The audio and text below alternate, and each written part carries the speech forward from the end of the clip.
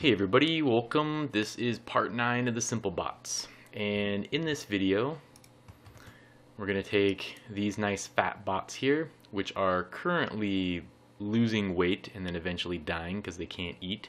We're going to get them so that they can actually eat some food. So, I saved this for another video because I realized the last video was getting really long, and this is going to take a little while. There's a lot of things to change in actually a bunch of different files here just to get the bot to be able to eat the food.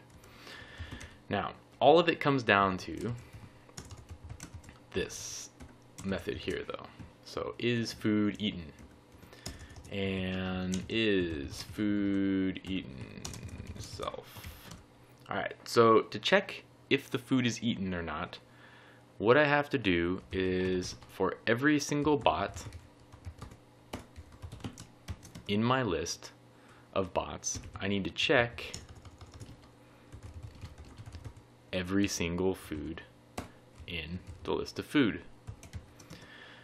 Now, this is going to take a little while, and you could imagine, for example, if you had 1,000 bots and 1,000 pieces of food, that means every time you call this method, which is going to be probably between 30 to 60 times a second, you're going to have to run this loop 10,000 times. So you can't put a lot of bots on, you can't put a lot of food on, because it will really end up it'll end up bogging your system down. Okay, so later on when we do the simulation and the evolution of the bots, we might not draw it, we might just call these, and then it will run a lot faster because we're not having to draw things to the screen. Okay, but for right now, let's go ahead and check out exactly what needs to be done. Since both the bot and the food are circles, what we need to do is check the distance from the center of both circles.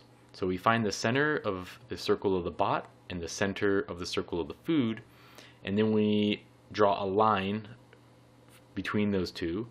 If that line is less than both of the circle's radiuses put together, then the bot is close enough to eat the food. It means it's overlapped somewhat.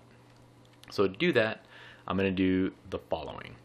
First thing, I'm going to add a variable for radius inside here.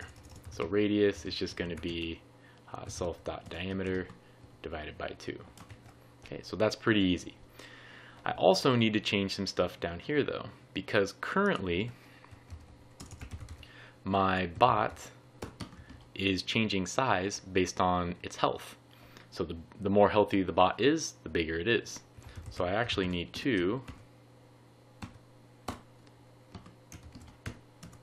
update each of these every time I run. So as you can see, there's actually a lot of calculations going on. I could have just put radius, I guess, self.bot. Yeah, let's just do that, it'll be easier. Radius. Okay. So this will update the diameter and the radius of the bot each time. The one thing we don't have though is we don't have a radius value for food.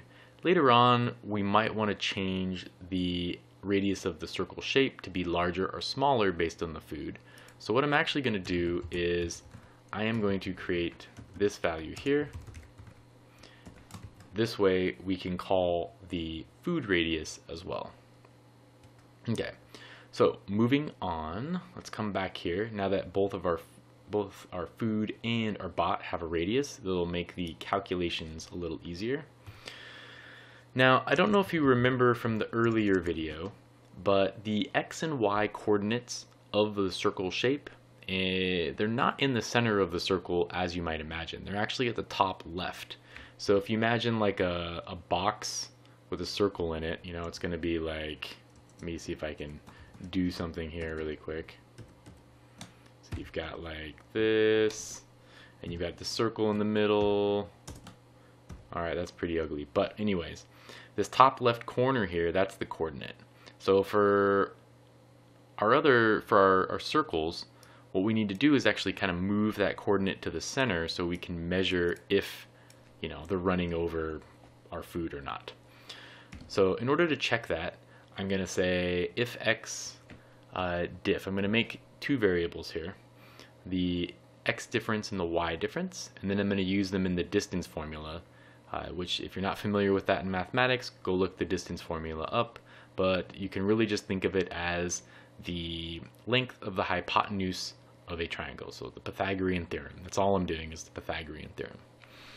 Okay, so the first thing I want to check is bot x, but, not box x, bot x. I need to add the radius to it, because as I just said, the x value is at the top left, so I want to come over to the middle there. Then I'm going to subtract the same thing from food, so food.x plus food.radius. Okay, so that gives me my x difference, and the y difference is going to be equal to bot.y plus bot.radius minus food.y plus food.radius. Now you don't have to actually really put these on here, but I just think it makes it look cleaner. Then we're going to check the distance between these two, and this is where square root comes in handy. So it's the difference, x diff times to the power of 2 plus y diff to the power of 2, and that will give us our distance. So now what we need to do is we need to use this distance to actually check if the bot is going to be close enough. So I would say if the distance of the bot is less than the radius of the bot, plus the radius of the food. So if the distance is less than these two things put together, okay, that means that the bot is close enough to the food to actually eat it. Okay, I hope that makes sense, because if you have a circle up here and a circle down here, the distance is going to be really, really big. But if the circle here and another circle overlaps, that means the sum of their radiuses is smaller than the sum of the radius is smaller than the distance, is larger than the distance between the two center points.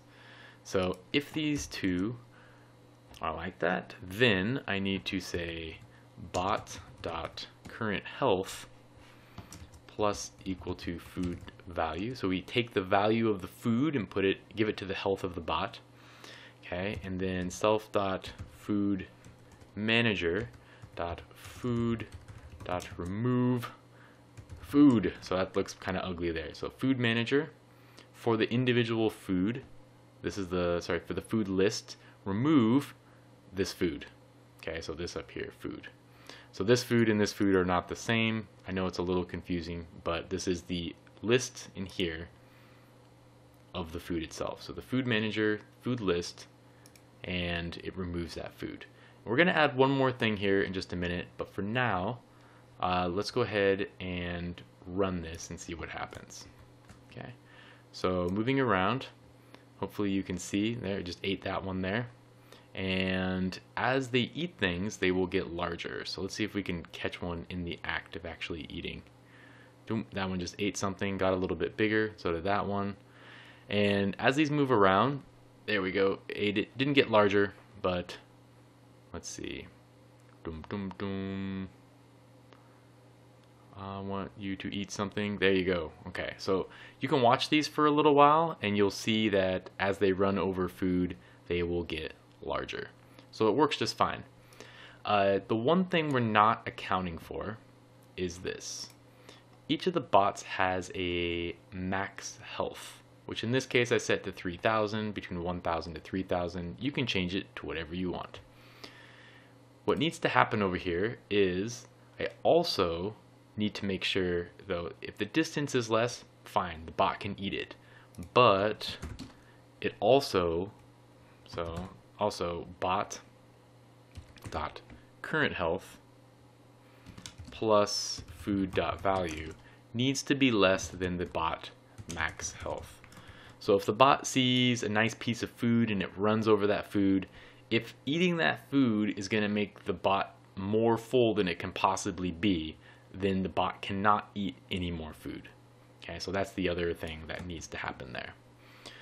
All right, so that gets our bots eating the food, and for the most part, everything works just fine. So if we run this, you're going to see some bots start out really big, some will eventually die, and some, if you run this for a while, some will get really big, and they'll, up to the 3,000, which is like, a radius of 30.